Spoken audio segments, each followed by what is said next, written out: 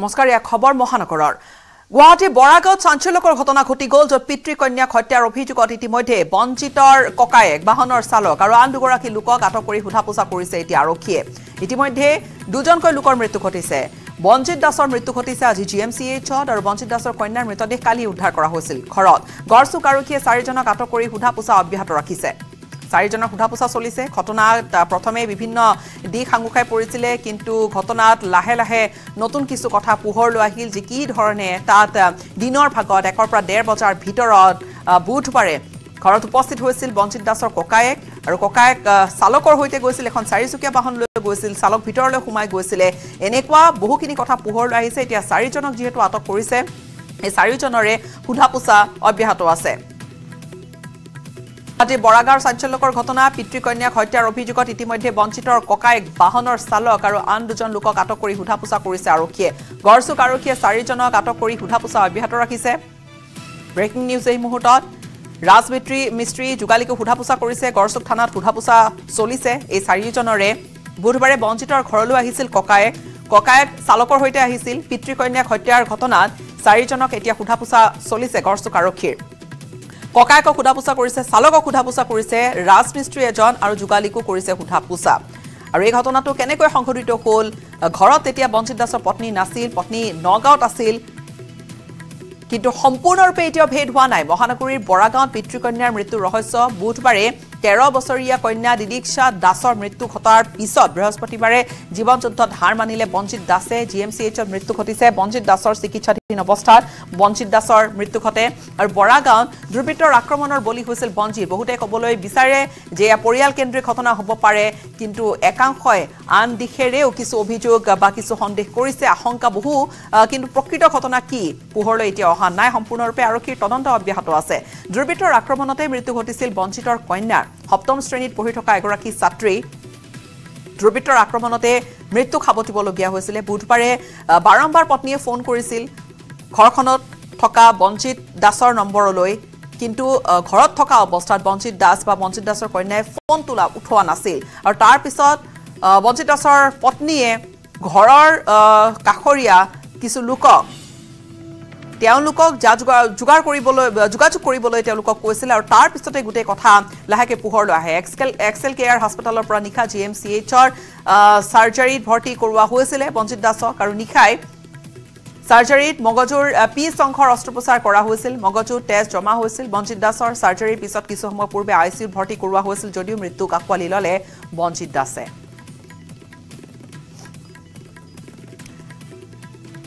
মুৰৰ পিছফালে আঘাতৰ চিন আছে বঞ্চিত দাসৰ বাও হাততো আছিল আঘাতৰ চিন বঞ্চিত দাসৰ মৃত্যুৰ পিছত এই তথ্য জনালে GMCHৰ অধীক্ষক অভিজিত শৰ্মাই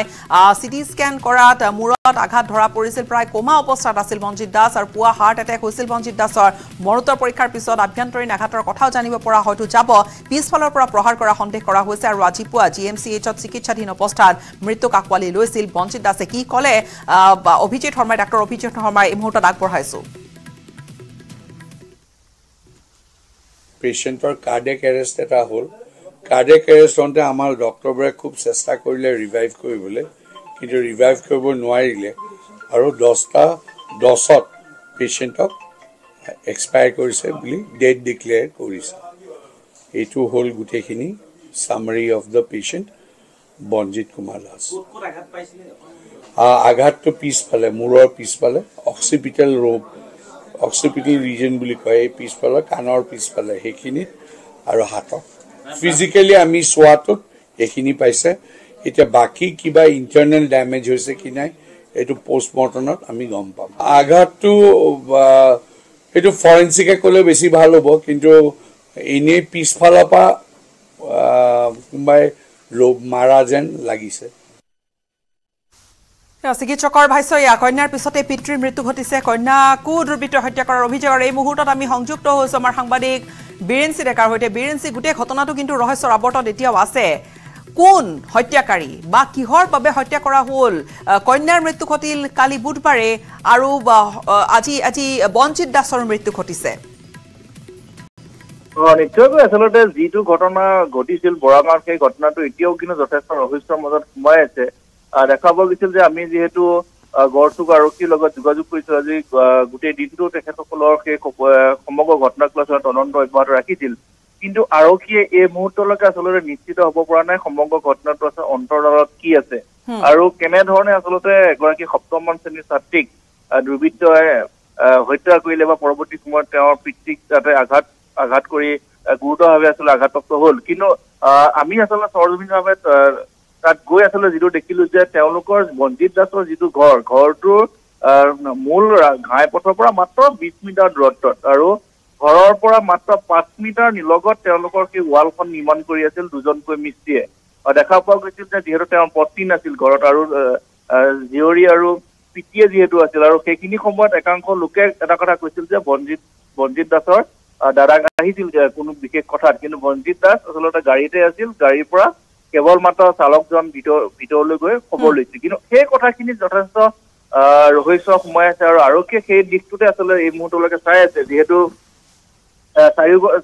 যি দুজন মিস্ত্ৰী আৰু তেওঁৰ ককায়েক বা ড্ৰাইভাৰগৰাকী বিৰুদ্ধে যিহেতু এনেধৰণৰ এটা কথা ওলাইছে যে সেইখিনি সময়ত তেওঁলোকে তাত হাজিৰ হৈ আছিল গতিকে তেওঁলোকক মাতি আনি আজি তেওঁলোকৰ ষ্টেটমেণ্টসমূহ আচলতে আৰক্ষীয়ে লৈছে যে আচলতে তেওঁলোক সেই মিস্ত্ৰী দুজনক সোধা হৈছে যে তেওঁলোকে কাম কৰি থকা অৱস্থাত ঘৰৰ ভিতৰত তেনেধৰণৰ কিবা চিৎকাৰ শুনিছিল নেকি বা কোনোবা লোকে তেওঁলোকৰ লগত টনা আজোৰা বা মাৰপিটৰ ঘটনা সংঘটিত হৈছিল সেইখিনি কথা জানিব খুজিছে দ্বিতীয়তে তেওঁৰ যি দাদাকৰ কথা কৈছে দাদাক আৰু ড্ৰাইভাৰজনৰ পৰা এটা কথা জানিব বিচাৰিছে যে তেওঁলোক যেতিয়া সেই ঘৰটোলৈ আহিছিল ঘৰটোত অহাৰ সময়ত সেই সময়ত বঞ্জিত দাস আচলতে কেনে অৱস্থাত আছিল বা তেওঁৰ জীয়ৰীগৰাকী কি অৱস্থাত তেওঁলোকে দেখিছিল বা সেইখিনি দেখাৰ পাছত তেখেতসকলে কি ব্যৱস্থা লৈছিল বা হয়তো এনেকুৱা হ'ব পাৰে তেওঁলোক ঘূৰি যোৱাৰ পাছত সেই ঘটনাটো সংঘটিত হৈছে একাংশ লোকে কৈছে যে যিগৰাকী দিদীক্ষা দাস তেওঁ পুৱাতে মৃত্যু হোৱা বুলি কৈছে কিন্তু পুৱাতে যে মৃত্যু হৈছিল সেই বিষয়ে কিন্তু সঠিকভাৱে তাত দেখা বা তাত কোনো ধৰণৰ আচলতে তথ্য প্ৰমাণ নাই যিহেতু দেখা পোৱা গৈছে যেতিয়া সেই খবৰটো বিয়পি পৰিছিল তাৰ পিছতে আচলতে সেই স্থানত মানুহ গোট খাইছিল কিয়নো তেওঁলোকৰ ঘৰৰ কাষত তেনেকুৱা কোনো ঘৰ নাছিল অলপ দূৰে দূৰে আছিল সন্মুখত এটা ইণ্ডাষ্ট্ৰী আছে গতিকে দেখা পোৱা গৈছে তাত যেতিয়া সেই ঘটনাটো সংঘটিত হৈছিল কেৱল মাত্ৰ সেই যদি মিস্ত্ৰী কেইজনে যদি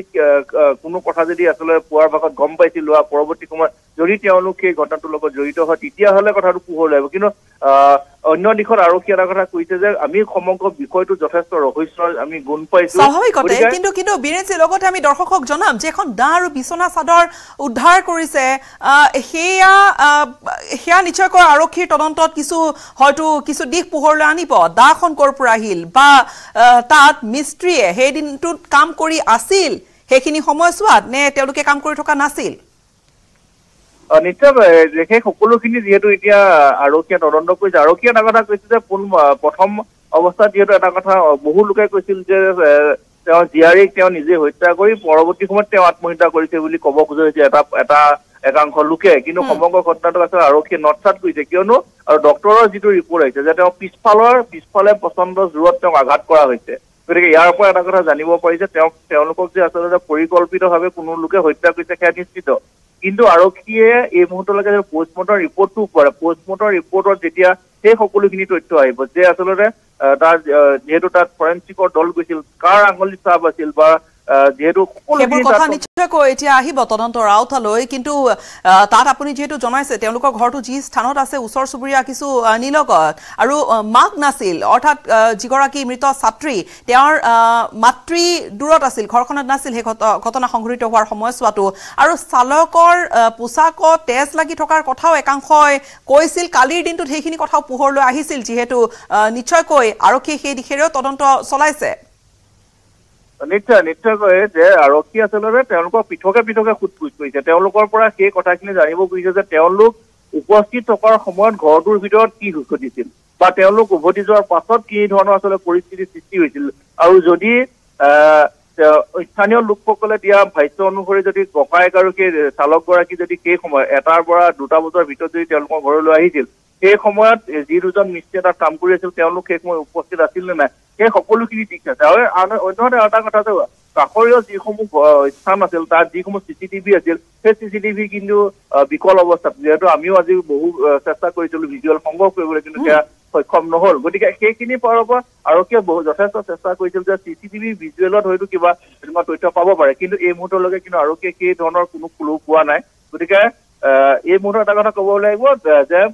মহানগৰ আৰক্ষী এই মুহূৰ্তত দিশহাৰা হৈছে সমগ্ৰ ঘটনাটোক লৈ ক্লু বিচাৰি এক প্ৰকাৰ হাবাথুৰি খাবলগীয়া হৈছে আৰক্ষীয়ে সেইখিনি কথা ক'লেও হয়তো ভুল নহ'ব কিন্তু যি ধৰণৰ ঘটনা তাত চিচিটিভিৰ ঘটনা তাত চিচিটিভিৰ ভিজুৱেলছ নাই কিন্তু আন এটা প্ৰসংগ ইয়াত সাঙুৰ খাইছে যে ঋণৰ কিবা কথা আছিল তাত ধাৰ লোৱা হৈছিল নিশ্চয়কৈ যিগৰাকী ডিচিপি তেওঁ এটা কথা কৈছে যে বঞ্জিত দাসৰ কিছু ধাৰ আছে আৰু স্থানীয়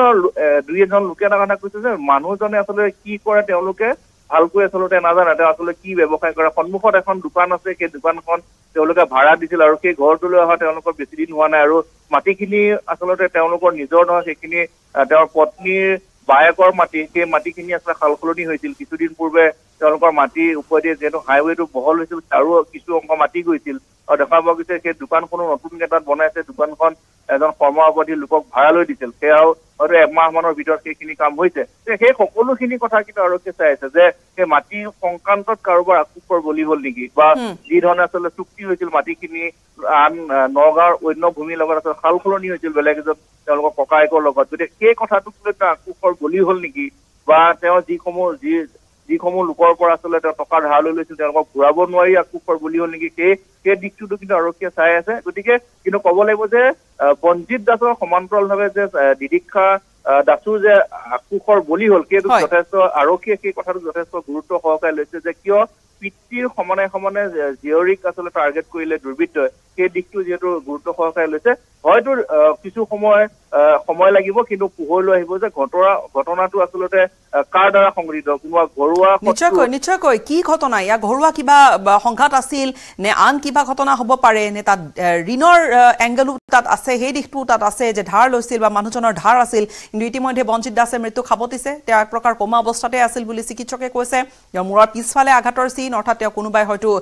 তাত আঘাত কৰিছিল তেনে পৰিপ্ৰেক্ষিতত আৰক্ষীয়ে এতিয়া বিভিন্ন দিশ চাইছে তাত কাম কৰি থকা ৰাজমিস্ত্ৰীকো সোধা পোছা কৰিছে এই ধৰণে ককায়েককো সোধা পোছা কৰিছে যিজন ককায়েক ঘৰলৈ গৈছিল এনেকৈ চাৰিজনক এতিয়া আৰক্ষীয়ে গড়চুক আৰক্ষীয়ে সোধা পোছা কৰি তদন্ত অব্যাহত ৰাখিছে গোটেই ঘটনাটোক লৈ কিন্তু ৰহস্য অব্যাহত আছে বিৰিঞ্চি আপোনাৰ পৰা বিদায় লৈছো ধন্যবাদ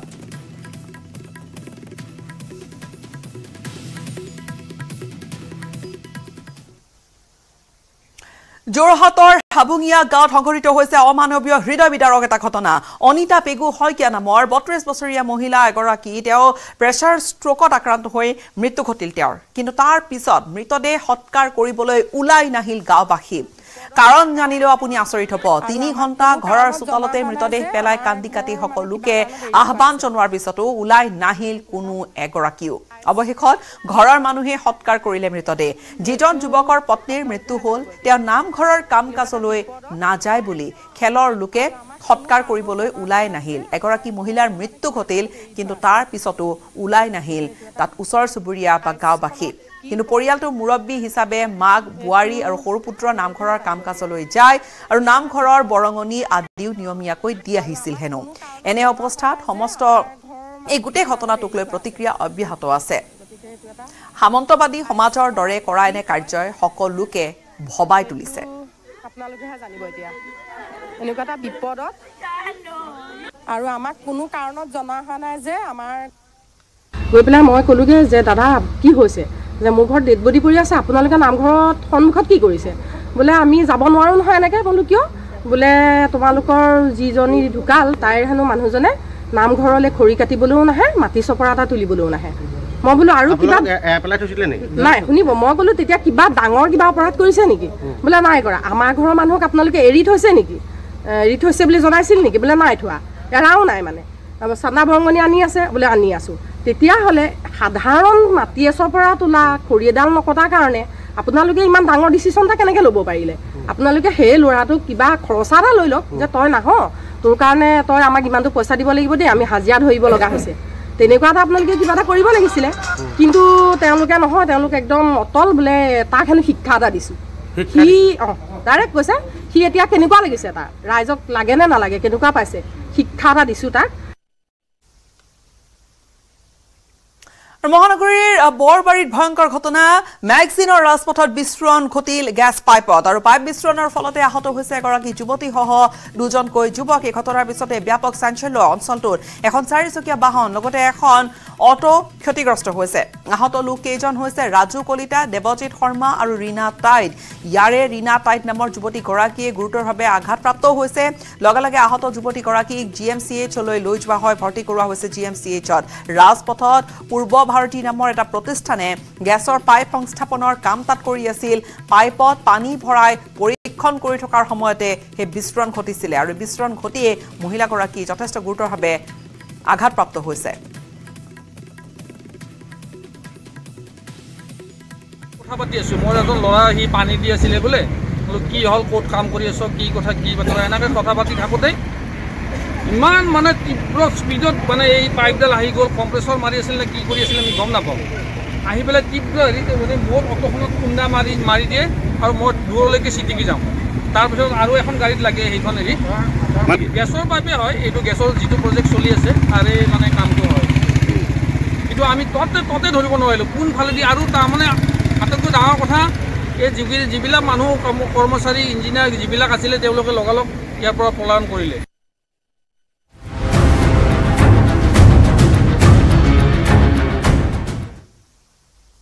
দীপাংকৰ গগৈৰ মৃত্যুৰ প্ৰসংগ মৃত্যুক লৈ পুনৰ যোৰহাট আৰক্ষী অধীক্ষক আৰু তিতাবৰৰ ভাৰপ্ৰাপ্ত বিষয়াৰ বিৰুদ্ধে জাঙুৰ খাই উঠিছে দীপাংকৰৰ জ্যেষ্ঠ ভগ্নী তিতাবৰ থানাৰ ভাৰপ্ৰাপ্ত বিষয়া আৰু যোৰহাট SPৰ কথাৰ মিল নাই বুলি অভিযোগ তুলিছে ভগ্নীয়ে হেয়া ডাঙৰ অভিযোগ এটা যে দুয়োগৰাকীৰে SP আৰু তিতাবৰ থানাৰ ভাৰপ্ৰাপ্ত বিষয়াজনৰ OC জনৰ কথাৰ মিল নাই এগুতে প্ৰসংগত দীপাংকৰ দোষী হলেহে গ্ৰেপ্তাৰ কৰিম বুলি কৈছিল তিতাবৰ OCয়ে কিন্তু যোৰহাট SPয়ে কৈছে দীপাংকৰৰ আলফা স্বাধীনৰ সৈতে জড়িত বুলি আনহাতে মাৰণাস্ত্ৰৰ ব্যৱসায় কৰিছিল বুলিও কৈছিল SPয়ে যদি আলফা স্বাধীন আৰু মাৰণাস্ত্ৰৰ ব্যৱসায় কৰিছিল তেন্তে দীপাংকৰক কিয় গ্ৰেপ্তাৰ নকৰিলে বুলি প্ৰশ্ন কৰে জ্যেষ্ঠ ভগ্নীয়ে আনহাতে আৰক্ষীয়ে দিয়া প্ৰেছক্ৰিপশ্যনতো আছে বেলেগ নাম এখনত দীপাংকৰ গগৈ আনখনত আছে দীপাংকৰ দাস বুলি ঘটনা সন্দৰ্ভত মুখ্যমন্ত্ৰীৰ হস্তক্ষেপ বিচাৰিছে HYCPয়ে প্ৰেছক্ৰিপশ্যনতো দুটা নাম আছে দীপাংকৰ গগৈ কৰবাত লিখা হৈছে আনখনত দীপাংকৰ দাস লিখা হৈছে আৰক্ষীয়ে দিয়া প্ৰেছক্ৰিপশ্যনতো এই ধৰণে বেলেগ তথ্যক লৈও কিছু প্ৰশ্ন উত্থাপন হৈছে গোটেই ঘটনাটোৰ মুখ্যমন্ত্ৰীৰ হস্তক্ষেপ বিচাৰিছে HYCPয়ে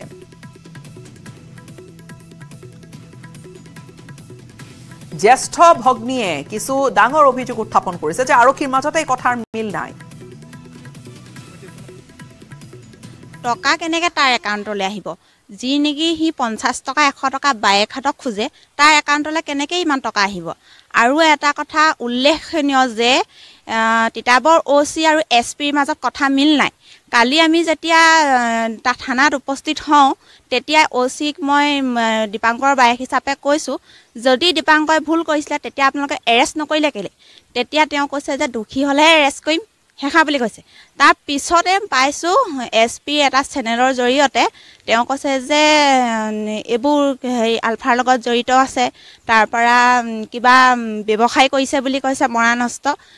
যদি আছিলে ব্যৱসায় কৰিছে তেতিয়া হলেতো তেতিয়া প্ৰমাণিতই হৈছিলে তেওঁ এৰেষ্ট কৰিব লাগিছিলে এটো সম্পূৰ্ণ কথাটো মিল নাই তেওঁলোকৰ ইয়াত মানে তেওঁলোকৰ ভুল আছে দুইজনৰ গাতে ভুল আছে আৰু সম্পূৰ্ণ কিবা এটা তেওঁলোকে কৰিছে তেওঁলোকে দিয়া প্ৰেছক্ৰিপশ্যনৰ মিল নাই এটাত আছে এখনত আছে দীপাংকৰ দাস এখনত আছে দীপাংকৰ গগৈ সম্পূৰ্ণ তেওঁলোকে হেতু কিবা এটা ফেক কৰি তেওঁলোকে কাগজ বনাইছে আৰু কৈছে এটো কোনো ইনজুৰি নাই বলে তাৰ গাত একো স্পট নাই দেখিছে নে মোক কৈছে যদি স্পট নাই তেতিয়া হলে মলমগিটা কৰ পৰা আহিলে আমি হেতু হুদিছো মলমগিটা কেলে দিছিলে তেতিয়া হলে গুটে তাৰ গাত স্পট আছে তেওঁলোকে কৈছে একো তাৰ স্পট নাই এখন কাগজত লিখা আছে দেখিছে নাই হেখা বুলি কৈছে আৰু সম্পূৰ্ণ এটো কিবা এটা নহয় কিবা এটা কৰিছে মুঠতে দীপাংকৰ গগৈ দীপাংকৰ দাস দুখন কাগজত তেওঁলোকে লিখি দিছে চাও খসাকৈ এটা দুখ লগা বিষয় যেটো বিষয়ত এজন অসমীয়া তেজাল যুৱক ইতিমধ্যে আমাৰ মাজৰ পৰা হেৰাই যাব লগা হৈছে গতিকে এই কথাটো আমি খুব সহজভাৱে ল'ব পৰা নাই গতিকে আমি অসম জাতীয়তাবাদী যুৱ ছাত্ৰ পৰিষদ তিতাবৰ আঞ্চলিক সমিতিয়ে আমি আহ্বান জনাব বিচাৰিছো অসমৰ মুখ্যমন্ত্ৰী গৰাকীক যে তেখেতে এই ক্ষেত্ৰত যি দীপাংকৰ গগৈৰ লগত যি এটা অমানৱীয় ঘটনা সংঘটিত হ'ল এই দীপাংকৰ গগৈৰ ক্ষেত্ৰত কিন্তু অসমৰ মুখ্যমন্ত্ৰীগৰাকীয়ে পোনপটীয়াকৈ তেখেতে হস্তক্ষেপ তেখেতৰ পৰা বিচাৰিছোঁ আৰু যি আপোনাৰ দীপাংকৰ গগৈৰ মোবাইল দুটা জব্দ কৰি ৰাখিছে তেওঁ যদি জব্দ কৰা মোবাইলকেইটাত যদি তেওঁৰ কিবা মানে তেওঁ যদি অপৰাধী হয় তেন্তে অপৰাধী হিচাপে তেখেতক স্বীকৃতি দিয়ক কিন্তু যদি অপৰাধী নহয় তেন্তে তেখেতৰ যে মোবাইলখিনি মোবাইল দুটা ঘৰৰ মানুহক গতাই দিব লাগে আৰু যোৱাকালি আমাৰ SP মহোদয়ে এতিয়া সংবাদমেলত কৈছে যে তেখেতৰ ঘৰৰ যি ৰেচন কাৰ্ডখন ঘূৰাই দিয়া হ'ব বুলি কোৱা হৈছে তেখেতে ইয়াত তিতাবৰ থানাৰ লগত মানে কথা পাতি ঘূৰাই দিয়া হ'ব বুলি কৈছে কিন্তু আজি পৰ্যন্ত তিতাবৰ থানাই নিশ্চয় তেখেতসকলক লগ ধৰা নাই বুলি গম পাইছোঁ যে ৰেচন কাৰ্ডখনৰ বিষয়ে গতিকে আমি বিচাৰোঁ যে তেখেতৰ এক নিৰপেক্ষ তদন্ত হওক আমি এটোৱে বিচাৰিছোঁ অন্য কাৰণে নহয় যদি দোষী হয় দুখীয়া যদি দোষী নহয় তেন্তে নিৰপেক্ষ তদন্ত হওক আৰু এই অমানৱীয় ঘটনাটোৰ লগত কাণ্ডৰ লগত যিসকল জড়িত হৈ আছে তেখেতসকলক কিন্তু কঠোৰতকৈ কঠোৰতম শাস্তি প্ৰদান কৰিব আমি আহ্বান জনাইছোঁ হয় আগৰ দৰে যেনেকৈ আমি এজাহাৰ দিছোঁ তেনেকৈয়ে আমি তেওঁলোকক ঘটনাবোৰ অৱগত কৰিছোঁ তেওঁলোকে এতিয়া মানে লিখা লৈছে আৰু সাক্ষীবাদীও লৈছে তাৰ আৰু এটা কথা এতিয়া আমি চাইনটো মাৰিবলৈ নাপালোঁ ষ্টেটমেণ্টৰখিনি তলত মানে আমি যিখিনি দিলোঁ আমি কোনো এগৰাকীয়ে চাইন মাৰিবলৈ নাপালোঁ তেওঁলোকে লৰালৰিকৈ ফটো মাৰিম বুলি ক'লোঁ লৰালৰিকৈ গুচি গ'লগৈ আমি সম্পূৰ্ণ এইটো ষড়যন্ত্ৰৰ গোন্ধ পাইছোঁ আৰু এইটো ৰহস্যজনকভাৱে কোনোবা ইয়াত মানে জড়িত হৈ পেলানি আৰক্ষী বিষয়াৰ লগত কোনোবা হয়তো জড়িত হৈ পেলানি এইটো একপক্ষভাৱে হওক বা দ্বিপক্ষভাৱে হওক তেওঁলোকে হত্যা কৰিছে এইটো আজি তিতাবৰৰ এই দীপাংকৰৰ যিটো ঘটনা এই ঘটনাই আচলতে আলফা সন্ত্ৰাসবাদী বুলি চৰকাৰে কৈছে আজি আলফা যদি সন্ত্ৰাসবাদী হয় আলফাই যদি মানুহ মাৰিছে তাৰ মানে চৰকাৰেও মানুহ মাৰিছে চৰকাৰ আৰু আলফাৰ মাজত পাৰ্থক্য ক'ত থাকিল সমগ্ৰ ঘটনাৰ পিছতে যোৰহাট আৰক্ষীৰ কাম কাজক লৈ উত্থাপন হৈছে নানান প্ৰশ্নৰ 4 দিন ধৰি কি জেৰা চলিছিল দীপাংকৰ গগৈ কি জৰা কৰা হৈছিল দীপাংকৰৰ বিৰুদ্ধে যদি তথ্য পাইছিলেই তেন্তে দীপাংকৰক আৰক্ষীয়ে গ্ৰেপ্তাৰ কৰা কিয় নাছিল এই ধৰণৰ প্ৰশ্ন কিছু উত্থাপন হৈছে 4 দিন ধৰি জেৰা চলাই কি কৰিছিল যোৰহাটৰ SP মোহনলাল মিনাই আলফা ধৰিব নোৱাৰি নিৰীহৰ ওপৰত বৰমতা দেখুৱাই নেকি মোহনলাল মিনাই এই ধৰণৰ প্ৰশ্ন সুধিছে স্থানীয় লোকে 90ৰ দশকলৈ উভতি গ'ল নেকি ৰাজ্যৰ আইন শৃংখলা আটাইতকৈ ডাঙৰ প্ৰসংগ বা প্ৰশ্ন বা চৰ্চা চলা এটা বিষয় বিস্ফোৰণৰ তিনিটা শব্দতে থৰকাচুটি হেৰুৱালে নেকি যোৰহাটৰ SPয়ে প্ৰথমে জুমন বৰা তাৰ পিছত দীপাংকৰ অসমৰ যুৱকক লৈ লৰা ধেমালি কিয় যোৰহাটৰ SPৰ নাক নুকুৱাবলৈ ঠাই বিচাৰি নাপাই নিৰীহক অত্যাচাৰ চলাইছে নেকি SP মোহনলাল মিনাই এই ধৰণৰ প্ৰশ্ন এতিয়া সুধিছে বিভিন্নজনে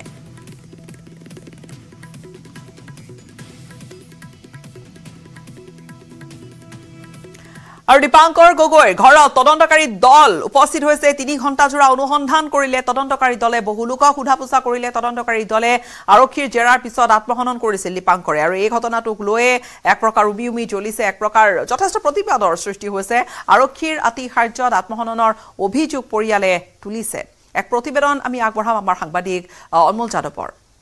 ৰুদ্ৰধাৰ যি বৈঠক হ'ল তাৰ পিছতে এই তদন্তকাৰী দল ওলাই আহিছে মই পুনে News18 অসম নিউজৰ দৰ্শকসকলক দেখুৱাম এনেদৰে তিতাবৰ থানাৰ পৰা যিসকলে তদন্তকাৰী দল আহিছিলে তেওঁলোকে এতিয়া বৰ্তমান যাবলৈ ধৰিছে আৰু কি সামগ্ৰী তেওঁলোকে বাইদেউ কি চিজ কৰিছে বাইদেউ কিবা সামগ্ৰী চিজ কৰিছে নেকি আপোনালোকে কি পালে তদন্তত বাইদেউ এতিয়া ক'ব নোৱাৰিম অলপ দেৰিকৈ ক'ব পাৰিম হয় তেওঁলোকে এতিয়া যাব ধৰিছে প্ৰায় 3 ঘণ্টা ধৰি এনেকৈ ৰুদ্ৰধাৰ যি তেওঁ সোধপোছ আৰম্ভ কৰিছিলে তাৰ পিছত তেওঁলোকে এনেকৈ যাব ধৰিছে সম্পূৰ্ণ দৃশ্য News18 অসম নিউজৰ দৰ্শকসকলক দেখুৱাইছোঁ আৰু পোনে তেওঁলোকে এই মুহূৰ্তত দীপাংকৰ গগৈ বাসগৃহৰ পৰা তেওঁলোকে এনেদৰে গৈছে ঘৰৰ মানুহসকল আছে বা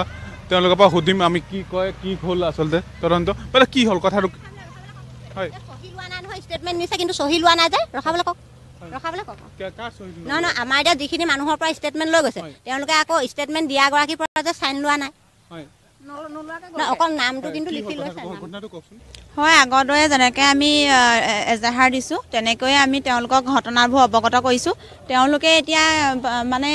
লিখা লৈছে আৰু সাক্ষীবাদীও লৈছে তাৰ আৰু এটা কথা এতিয়া আমি চাইনটো মাৰিবলৈ নাপালোঁ ষ্টেটমেণ্টৰখিনি তলত মানে আমি যিখিনি দিলোঁ আমি কোনো এগৰাকীয়ে চাইন মাৰিবলৈ নাপালোঁ তেওঁলোকে লৰালৰিকৈ ফটো মাৰিম বুলি ক'লোঁ লৰালৰিকৈ গুচি গ'লগৈ যিসকল আপোনাৰ ষ্টেটমেণ্ট লৈছে তেওঁলোকে কোনো চিগনেচাৰ আপোনালোকৰ নকৰে এতিয়া মানে দিবলৈ লওঁতে তেওঁলোক গুচি গৈছে খৰখেদাকৈ গুচি গৈছে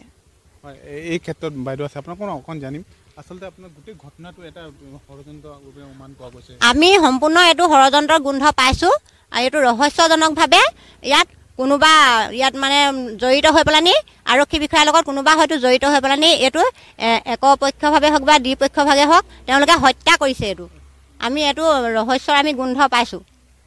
বিভিন্ন দল সংগঠনৰ বিষয়ববীয়াসকল আহিছে। আম আদমি পাৰ্টিৰ এজন বিষয়ববীয়া আছে, তেওঁলোকৰ পৰা পোনে পোনে ল'ম মই। দাদা, এই তদন্তকাৰী এটা বৃহৎ দল আহিলে তিতাবৰ থানা পৰা, কিন্তু এটা কথা উল্লেখ কৰিব লাগিব, এই সময়ত তেওঁলোকে তদন্ত কৰিলে ষ্টেটমেণ্টত কোনো মানে শ্বহীদ নল'লে।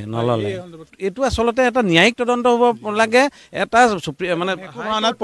হাইকোৰ্টৰ এটা ৰিটায়াৰ্ড জাজৰ জৰিয়তে আচলতে এটা মানে এটা হেৰি কৰিব পাৰে। প্ৰশাসনিক এতিয়া মুখ্যমন্ত্ৰীয়ে প্ৰশাসনিক এটা হেৰি দিছে মুখ্য সচিবৰ আণ্ডাৰত, কিন্তু মই কওঁ যে মুখ্যমন্ত্ৰীজনে হৈছে এনকাউণ্টাৰ মাষ্টৰ আৰু তেওঁ এনকাউণ্টাৰ কৰিবলৈ লগাই দিছে। তো এনে এটা অৱস্থাত এই গোটেই সামগ্ৰিকভাৱে আজি অসমৰ যি আইন শৃংখলীয়া পৰিস্থিতি, আজি তিতাবৰৰ এই দীপাংকৰৰ যিটো ঘটনা, এই ঘটনাই আচলতে আলফা সন্ত্ৰাসবাদী বুলি চৰকাৰে কৈছে। আজি আলফা যদি সন্ত্ৰাসবাদী হয়, আলফাই যদি মানুহ মাৰিছে, তাৰ মানে চৰকাৰেও মানুহ মাৰিছে। চৰকাৰ আৰু আলফাৰ মাজত পাৰ্থক্য ক'ত থাকিল? তো সেই গোটেই পাৰ্থক্য নোহোৱাকৈ তেওঁলোকে যি কাম কৰিছে, এই কামক আমি ধিক্কাৰ দিছোঁ। আম আদমি পাৰ্টীয়ে যোৰহাট জিলা সমিতিৰ তৰফৰ পৰা এই ধৰণৰ ঘটনাৰ এটা আমি উচ্চ পৰ্যায়ৰ তদন্ত দাবী কৰিছোঁ। চক যিটো ভাবি আছিলোঁ তাতকৈ অত্যন্ত দুৰ্ভাগ্যজনক। দীপাংকৰ গগৈ নামৰ যি 23 বছৰীয়া এই ফুলকমলীয়া যুৱকজনক আজি পুলিচৰ অত্যাচাৰ সহিব নোৱাৰি তেওঁ আত্মহনন ৰাস্তা বাছি ল'লে। মূল কথাটো হৈছে যে AGP চৰকাৰৰ দিনত মুক্ত হত্যা হৈছিলে আৰু এতিয়া AGP আৰু BJPৰ যিটো মিত্ৰজোঁটৰ চৰকাৰ, এই চৰকাৰত এতিয়া এনকাউণ্টাৰৰ নামত আজি তাৰিখত মুক্ত হত্যা হৈছে। সেই সময়ত আছিলে গুপ্ত হত্যা AGPৰ দিনত, এতিয়া মুক্ত হত্যা। যি সময়ত অসমৰ মাতৃভাষাৰ কথা কৈ থকা হৈছে, সেই সময়ত হিন্দী ভাষা নাজানো বুলি কৈ যদি এনেদৰে মাৰপিট কৰাৰ ব্যৱস্থা কৰে, তাতকৈ দুৰ্ভাগ্যজনৰ ব্যৱস্থা হ'ব নোৱাৰে। গতিকে যোন বিষয়ে নহওক, ই উচিত শাস্তি পাব লাগিব। মই সকলো সংগঠনক তিতাবৰ অনুৰোধ কৰিছোঁ, সম্পূৰ্ণ নজৰ ৰাখক যাতে তদন্ত উচিতভাৱে হ'ব লাগিব। পৰৱৰ্তী কিছু খবৰলৈ আগবাঢ়িম। আৰম্ভ হ'ব ভাৰত GPT কাৰ্যসূচী আৰু IIT বম্বেৰ সৈতে মিলি জিঅ'ই আৰম্ভ কৰিব এই কাম। এই ঘোষণা কৰিছে ৰিলায়েন্স জিঅ' ইনফকমৰ অধ্যক্ষ আকাশ আম্বানীয়ে। টেলিভিছনৰ বাবে অপাৰেটিং ছিষ্টেম মুকলিৰ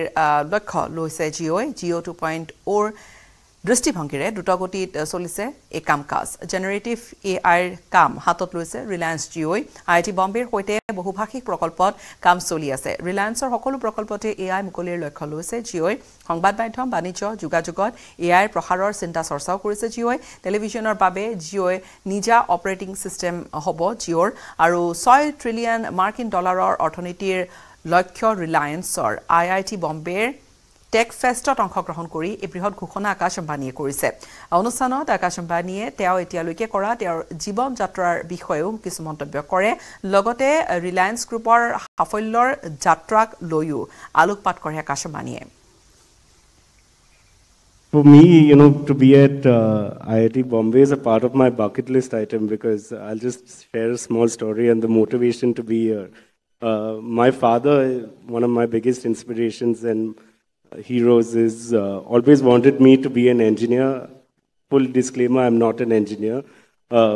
So to be invited at an engineering college of such stature, for me. In fact, he was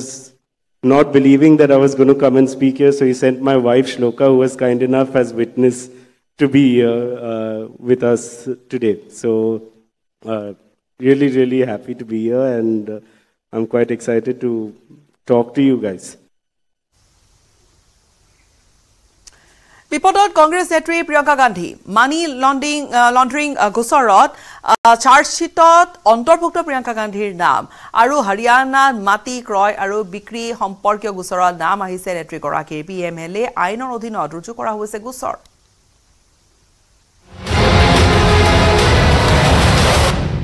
Lok Sabha নিৰ্বাচনৰ পূৰ্বে কংগ্ৰেছৰ নতুন বিপদ। এইবাৰ EDৰ চাৰ্জশ্বিটত নাম সোমাল প্ৰিয়ংকা গান্ধীৰ। 2019 লোকসভা নিৰ্বাচনৰ ঠিক আগে ৰবাৰ্ট বাদ্ৰাক মাৰাথন জেৰা কৰা EDয়ে 2024 মহাৰণৰ পূৰ্বে একেটা গোচৰত সাঙুৰি লৈছে প্ৰিয়ংকা গান্ধীক। 5 বছৰ পূৰ্বে বেআইনী লেনদেনৰ লগতে বেনামী সম্পত্তি কিনাৰ অভিযোগত ৰবাৰ্ট বাদ্ৰাক একেলঠাৰিয়ে 6 ঘণ্টা জেৰা কৰিছিল কেন্দ্ৰীয় সংস্থাটোৱে এইবাৰ পাল প্ৰিয়ংকা গান্ধীৰ ইডিয়ে অবৈধ উপায়েৰে ভূমি তথা সম্পত্তি কিনা বেচাৰ অভিযোগ আনিছে ৰবাৰ্ট আৰু প্ৰিয়ংকা গান্ধীৰ বিৰুদ্ধে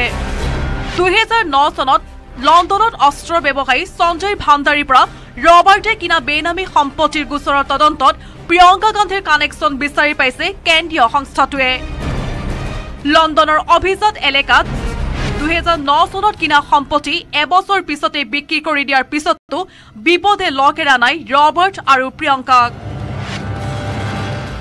বহু চৰ্চিত ইডিৰ এই চাৰ্জশ্বিটত নাম আছে প্ৰবাসী ভাৰতীয় ব্যৱসায়ী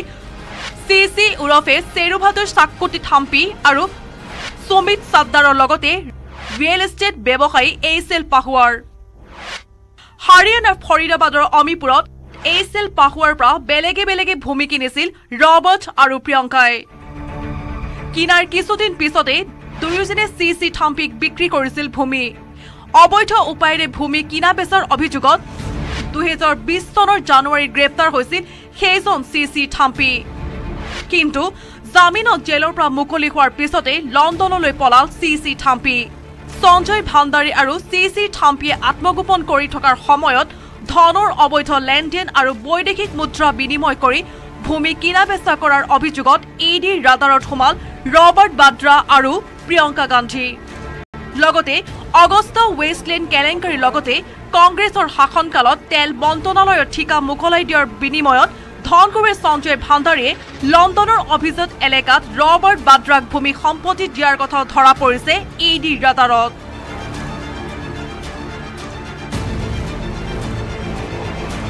14 জানুৱাৰীৰ পৰা ৰাহুল গান্ধীয়ে দেশজুৰি ন্যায় যাত্ৰা আৰম্ভ কৰাৰ ঘোষণা কৰা এদিন পিছতে ইডিৰ চাৰ্জশ্বিটত প্ৰিয়ংকা গান্ধীৰ নাম সোমোৱাত ষড়যন্ত্ৰৰ গোন্ধ পাইছে কংগ্ৰেছে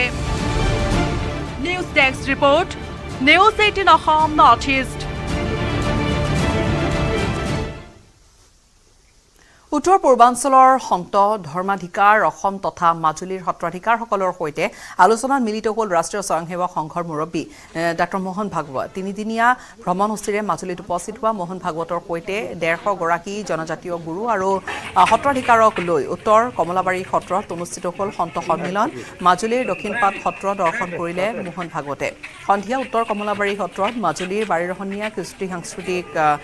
যি কাৰ্যসূচী সেই অনুষ্ঠান উপভোগ কৰিব ৰাষ্ট্ৰীয় স্বয়ংসেৱক সংঘৰ মুৰব্বীগৰাকীয়ে 29 ডিচেম্বৰত গড়মূৰস্থিত মাজুলী মিনি ষ্টেডিয়ামত আয়োজিত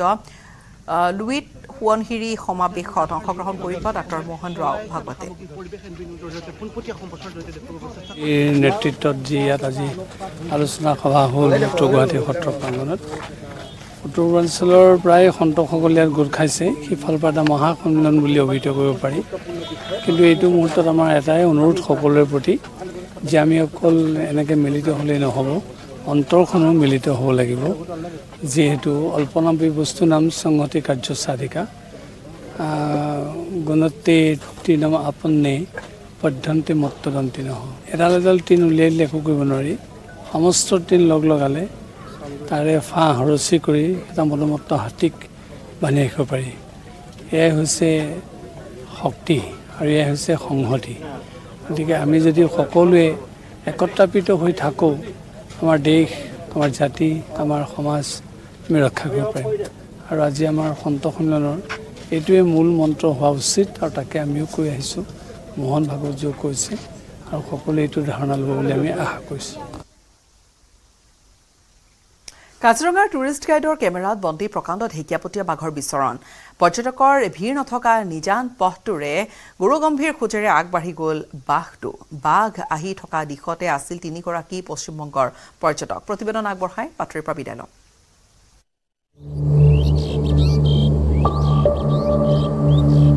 কাজিৰঙাৰ টুৰিষ্ট গাইড লিটুন গোপৰ কেমেৰাত বাঘৰ হেড এণ্ড শ্বট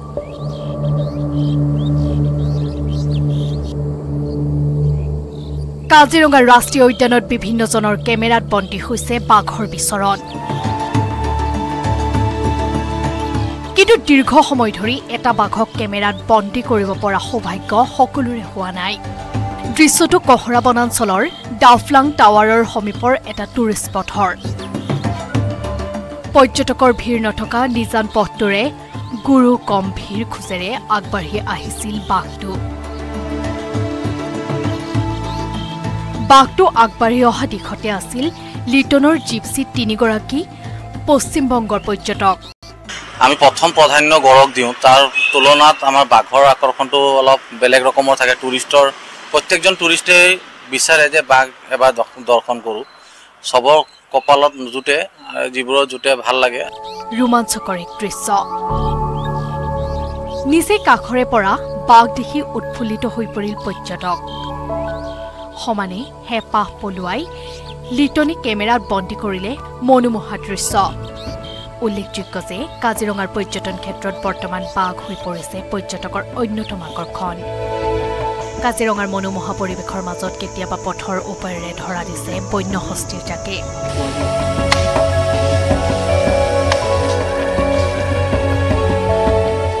কাজিৰঙাৰ মনোমোহা ৰূপ দেখি দুনাই কাজিৰঙালৈ অহাৰ প্ৰতিশ্ৰুতি একাংশ পৰ্যটকৰ।